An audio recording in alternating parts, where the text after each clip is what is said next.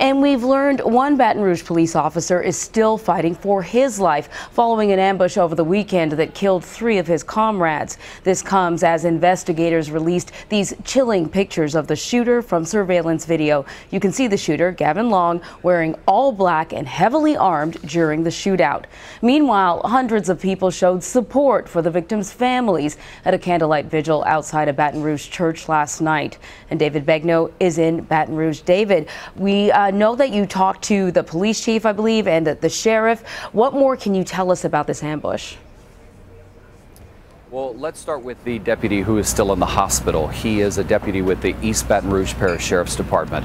And according to the sheriff, Sid Gautreaux, he is still in very critical condition. He was shot in the head. His condition is described as somewhat grave. He is in ICU, and the term fighting for his life has been used multiple times. That memorial for Matthew Gerald was held yesterday, and it was intended to be a memorial for him outside of his church, but it turned into a memorial for all of the officers, and no one at the memorial had a problem with that.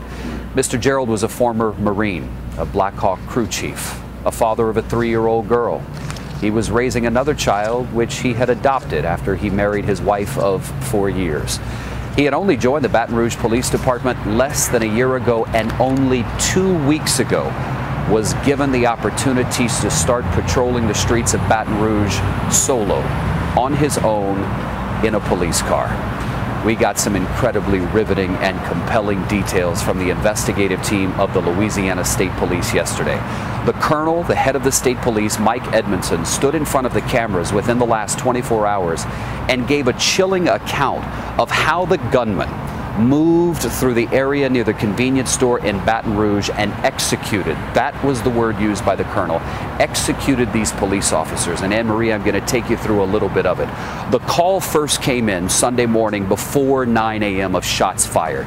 And the surveillance video shows the gunman, dressed in all black with a mask covering a portion of his face, walking around the perimeter of that gas station holding a rifle. It had a sling on it. And he also, we're told, had a handgun at his hip and another rifle in the rental car that he had rented in Kansas City and drove down here to Louisiana. Over an 8-minute period, the surveillance video captures the gunman literally walking up at one point to a police car. He looks in to see if a cop is there, then walks away. It was clear, according to the colonel, he wasn't targeting civilians. He was targeting cops because he was walking by people at the convenience store as they were pumping their gas, going in and out, and he didn't bother them. He didn't even look at them, according to the video. But those people started calling 911. So the gunman's walking around the property. Police start responding. He sees an officer. He ducks behind a building. His movement is described as gifted and tactical. You see him pause on camera. He looks around the side of the building, steps out, and shoots one of the officers. Now here's where it gets incredibly sad and incredibly detailed. One of the officers died alongside a beauty supply store, and trying to run to his aid was a second officer who came around the side of the beauty supply store building and ended up being shot. And it was a third law enforcement officer, a deputy with the East Baton Rouge Parish Sheriff's Department, who saw that second officer go down. That deputy was taking cover behind a dumpster, and when he saw that officer go down, he left his safe place and ran to render aid. And on his way to run to that man to help him, the gunman stepped out from behind the building and shot that deputy. And then we're told he turned his gun on the officer that was already on the ground and finished him off. That's a direct quote from the colonel.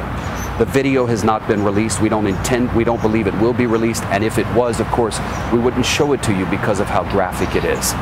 We do expect that some of the funerals, Anne-Marie, will be held. The earliest, we're told, could be held as soon as Friday. There will be memorials and vigils throughout the city of Baton Rouge today and through the rest of the week. David, very sad, very chilling. Thank you so much, David Begnaud.